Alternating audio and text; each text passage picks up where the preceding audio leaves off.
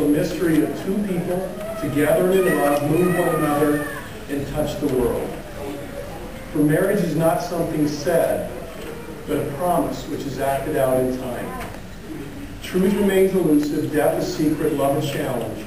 Life goes on neither more nor less incidentally than before, but one's hand is strengthened, one's way is brightened, and one's load is made easier to bear.